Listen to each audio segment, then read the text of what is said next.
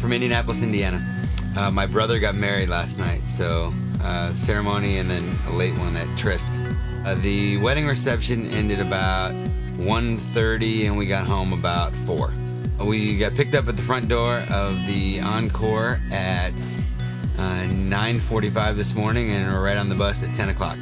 I did my fair share. I feel like knowing that the Hangover bus was on the horizon today also was in the back of my mind last night, but I'd say a good dozen drinks over the course of the evening.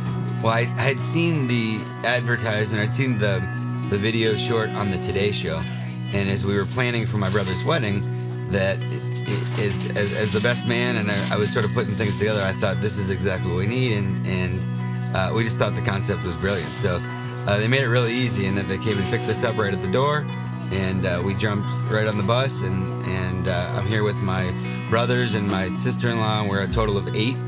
But they made it real simple. We just jumped on.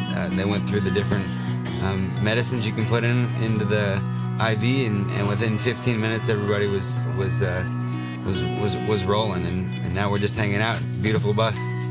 I think I'm about 75% of the way through. So it's maybe been 25 minutes that we've been hanging out and chatting and drinking coffee on board and just kind of getting ready to go for today.